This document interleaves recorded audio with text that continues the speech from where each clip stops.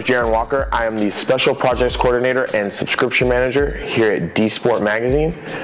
You guys might remember my Project Pro-Am EK that was on the cover of February 2008. When we set out to build the Project Pro-Am EK, it was to build a street car that was capable of running 10-second passes just by changing the tire setup from street tires to slick tire. I didn't have a trailer at the time, so I would take it to the track, throw all my tools in it. Me and my little brother would hop in, throw the slicks in the back, drive all the way to the track like an hour away, put the slicks on, take all the tools out, gas the car up, and it turned into like this machine that was just able to consistently run 10-second after 10-second pass.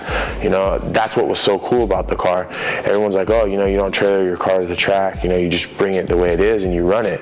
And I believe that's the way you should have to do it. If your car's a true street car, then it shouldn't ever have to be on a trailer unless it's broken. Some of my favorite things about the Civic, it was just really fast on the street. Stoplight to stoplight, it was really quick. I was one of the first people to get the Tile 60mm wastegate when it came out, and that was one of the things that helped solve the boost problems. I really liked the exhaust because it was off of a Toyota Supra. It was an Apex muffler that we turned upside down to fit, and it was a huge muffler with it had a 4-inch tip and it had like a dump tube. It looked like an exhaust off of a bus.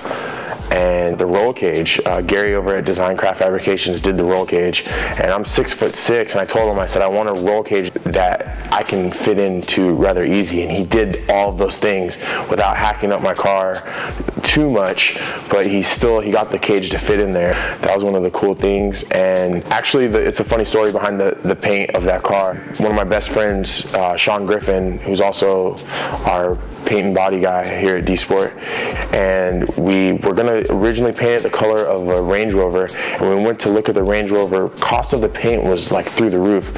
So we went to eat lunch and we decided to think about it. At the time, I was really heavily into Heineken beer, so we got some Heinekens and we're sitting there at lunch watching cars go by, looking at different car colors, and I was like fiddling with the Heineken bottle cap, and I looked at the cap and I was like, this is the color. And we went back to the paint store and we gave the cap to the guy and said, hey, match this.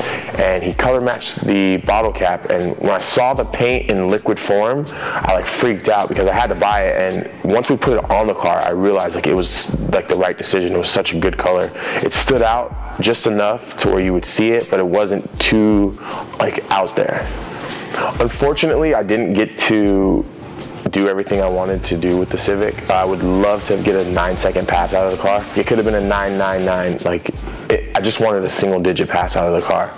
So I think with a little more seat time and a little more power, I could have had a consistent 9-second car that was driven to the track.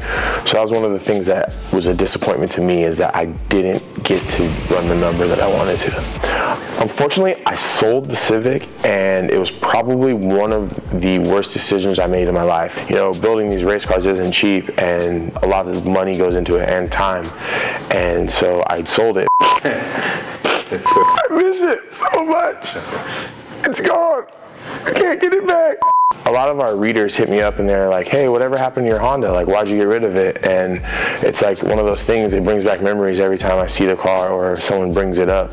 I didn't know I'd be one of those guys, like later down the road, like people would know me for the car that I built. And I love that people still ask me to this day, like, oh, what's up with the Civic, or what happened to it, you know?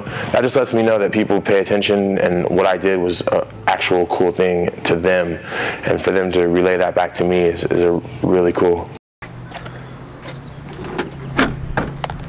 You like that? I did.